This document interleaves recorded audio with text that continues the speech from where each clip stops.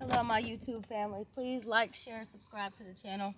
I'm doing this video because I just went to the grocery store, and as I was in the grocery store, my heart was touched to do a couple topics. And like I said, I often do touchy topics. Y'all excuse me because I'm driving. I'm always driving when I'm doing these videos, and I have to be careful and mindful of the road. But anyways, it's this girl that was in Food Lion a while ago, and she lost her fiance. Well, actually, she lost her husband. She lost him to a very, a kind of a freak accident, I would say. It was very sad. He was very known in the community. Okay. I lost my fiance in January. My neighbor that consoled in me and helped me through my situation. She also lost the father of her children to overdose.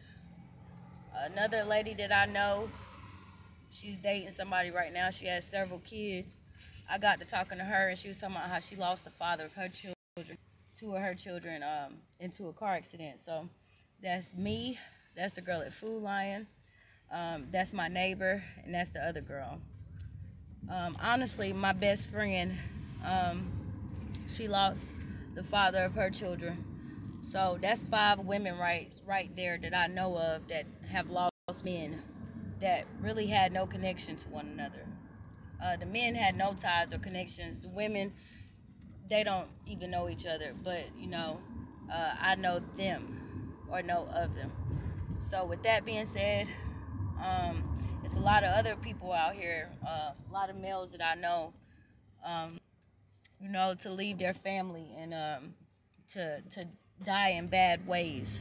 So the men are dying at faster rates than we are.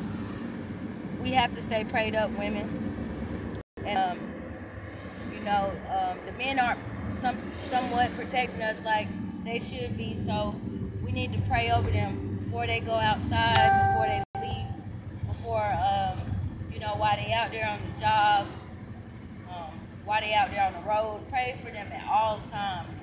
If you have children with someone, you pray for that man. Y'all don't have to be together for you to care for his well-being.